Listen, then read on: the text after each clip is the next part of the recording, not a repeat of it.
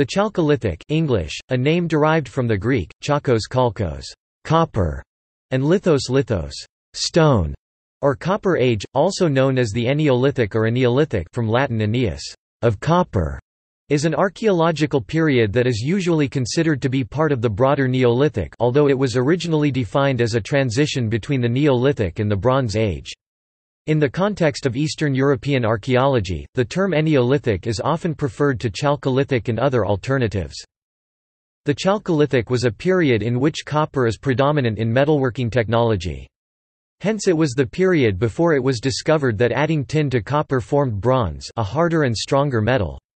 The archaeological site of Belovod, on Rudnik Mountain in Serbia has the oldest securely dated evidence of copper smelting, from 7000 BP 5000 BCE. The Copper Age in the ancient Near East began in the late 5th millennium BCE and lasted for about a millennium before it gave rise to the early Bronze Age. The transition from the European Copper Age to Bronze Age Europe occurs about the same time, between the late 5th and the late 3rd millennia BCE.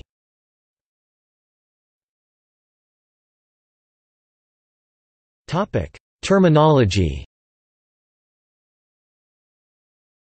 The multiple names result from multiple recognitions of the period. Originally, the term Bronze Age meant that either copper or bronze was being used as the chief hard substance for the manufacture of tools and weapons. In 1881, John Evans recognized that use of copper often preceded the use of bronze, and distinguished between a transitional Copper Age and the Bronze Age proper. He did not include the transitional period in the three-age system of early, middle and late Bronze Age, but placed it outside the tripartite system, at its beginning. He did not, however, present it as a fourth age but chose to retain the traditional tripartite system. In 1884, Gaetano Chierici, perhaps following the lead of Evans, renamed it in Italian as the Eneolitica, or bronze stone transition. The phrase was never intended to mean that the period was the only one in which both bronze and stone were used. The Copper Age features the use of copper, excluding bronze. Moreover, stone continued to be used throughout both the Bronze Age and the Iron Age. The part Litica simply names the Stone Age as the point from which the transition began and is not another lithic age. Subsequently, British scholars used either Evans's Copper Age or the term Eneolithic or Eneolithic, a translation of Chierici's Eneolitica.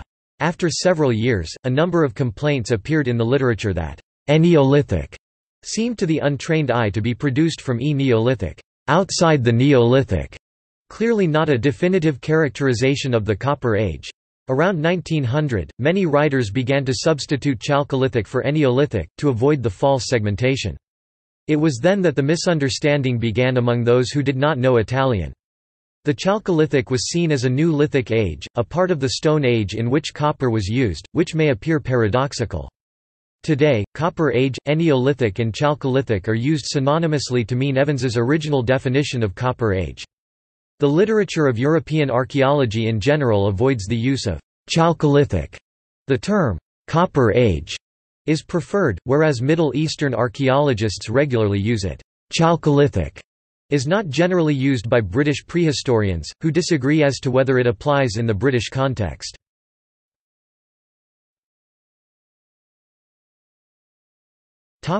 Near East. The emergence of metallurgy may have occurred first in the Fertile Crescent. The earliest use of lead is documented here from the late Neolithic settlement of Yarim Tepe in Iraq.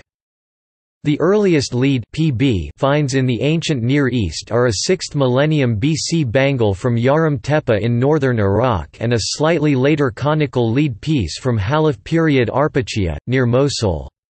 As native lead is extremely rare, such artifacts raise the possibility that lead smelting may have begun even before copper smelting.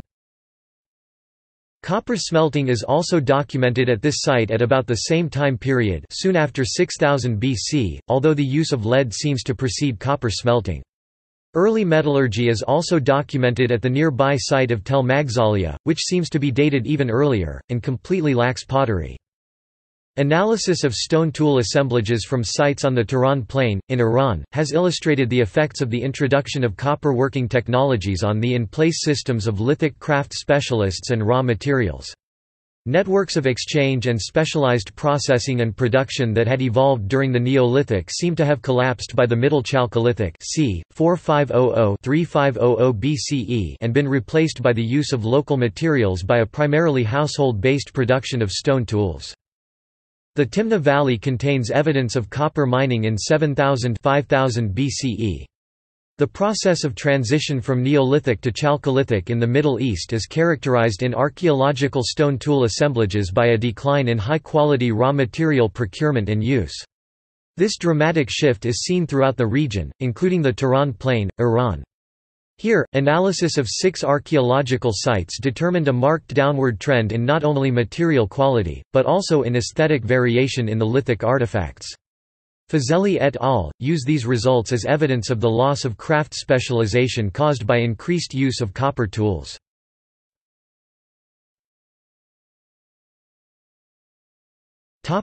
Europe. An archaeological site in Serbia contains the oldest securely dated evidence of coppermaking from 7,500 years ago. The find in June 2010 extends the known record of copper smelting by about 800 years, and suggests that copper smelting may have been invented in separate parts of Asia and Europe at that time rather than spreading from a single source. In Serbia, a copper axe was found at Prokuplje, which indicates use of metal in Europe by 7,500 years ago, 5500 BCE, many years earlier than previously believed. Knowledge of the use of copper was far more widespread than the metal itself.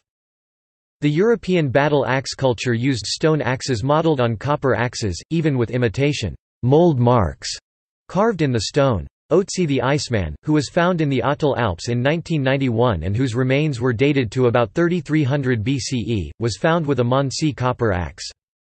Examples of Chalcolithic cultures in Europe include Vila Nova de São Pedro and Los Millares on the Iberian Peninsula. Pottery of the Beaker people has been found at both sites, dating to several centuries after copper working began there. The Beaker culture appears to have spread copper and bronze technologies in Europe, along with Indo-European languages. In Britain, copper was used between the 25th and 22nd centuries BCE, but some archaeologists do not recognize a British Chalcolithic because production and use was on a small scale.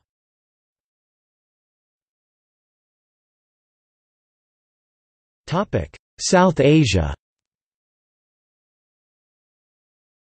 According to Parpola 2005, ceramic similarities between the Indus civilization, southern Turkmenistan, and northern Iran during 4300–3300 BCE of the Chalcolithic period suggest considerable mobility and trade. The term, Chalcolithic, has also been used in the context of the South Asian Stone Age. In Barana, the earliest Indus civilization site, copper bangles and arrowheads were found. The inhabitants of Mehrgarh in present-day Pakistan fashioned tools with local copper ore between 7000–3300 BCE. At the Nashero site dated to 4,500 years ago, a pottery workshop in province of Baluchistan, Pakistan, were unearthed 12 blades or blade fragments. These blades are 12 to 18 centimeters, 5 to 7 in long and 1.2 to 2.0 centimeters, 0.5 to 0.8 in and relatively thin. Archaeological experiments show that these blades were made with a copper indenter and functioned as a potter's tool to trim and shape unfired pottery. Petrographic analysis indicates local pottery manufacturing, but also reveals that existence of a few exotic black slipped pottery items from the Indus Valley.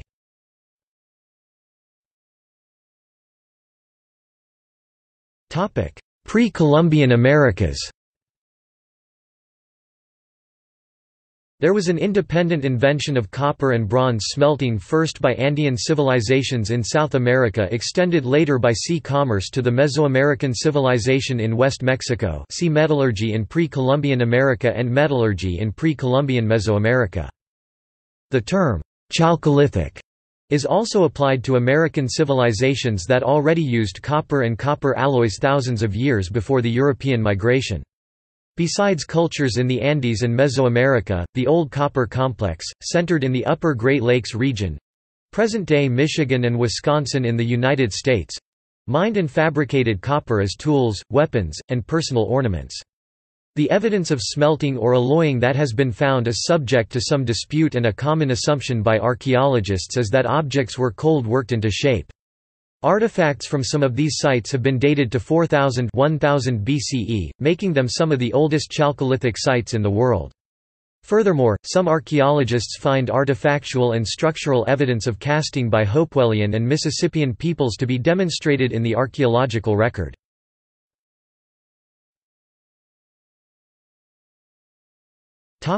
East Asia. In the 5th millennium BCE, copper artifacts start to appear in East Asia, such as in the Zhongzhou and Hongshan cultures, but those metal artifacts were not widely used.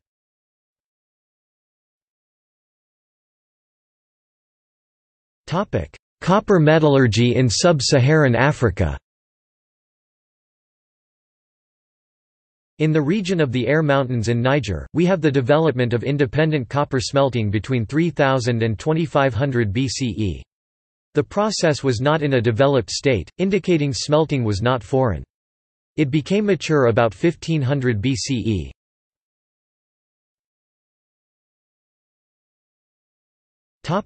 See also: Proto-City, Three-Age System. Notes